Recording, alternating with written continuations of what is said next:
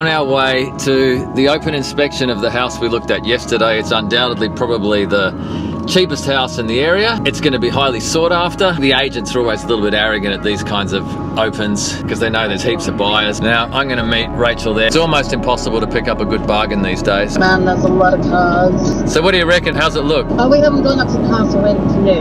Okay, well I'll see you there soon. We don't know how much radiation there is from the power lines that are nearby. I've been trying to get hold of a Geiger meter but haven't had any success just yet. I think the street looks okay. Think about it, this house is about half the price of the median house price in the city.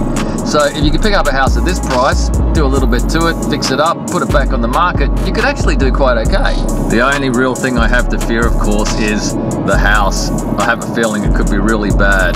But the thing is, it's tenanted at the moment too, so you wouldn't imagine it could be that bad if it's got tenants in it. I mean, no landlord's going to allow a tenant to live in squalor in Australia, surely. Are they? It's just so stressful. I mean, you've got to find the house, you've got to find the finance, you've got to compete against a whole lot of other people. Like, seriously, it's almost worthwhile leaving in the too hard basket. $360,000 is the asking price. When you think of it, the median house price in this city is about $750 at the moment.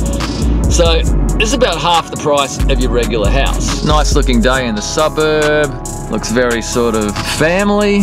Looks like a really nice area. I think the best thing this house has got going for it is the area. I mean, I could imagine living here. I could imagine driving down this street, coming home every day. Looks like Rach has decided to park a little bit away from the Target house. You can see that Malachi has been driving the four-wheel drive. Every opportunity there is for him to drive. Arrived at your destination. There's no shortage of people that have come to check out this house.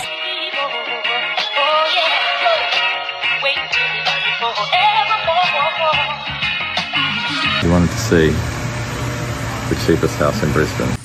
Just in case you weren't aware, it's this way.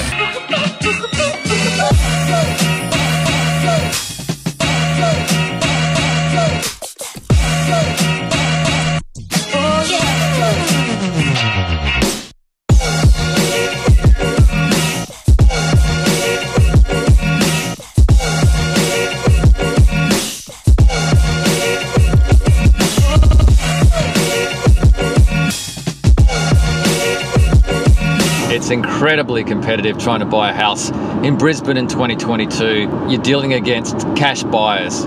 That's the biggest problem, cash buyers. 20% above the asking price. If you're a first home buyer, I don't even know if it's possible. It's just a really hot market right now. A lot of the buyers may well get burnt. Things can happen to the market. You have to come to a conclusion about trying to buy a property in Australia's third largest city in 2022. And I think it's very difficult, bearing on impossible if you're anything less than a cash buyer. That's it. That's my conclusion.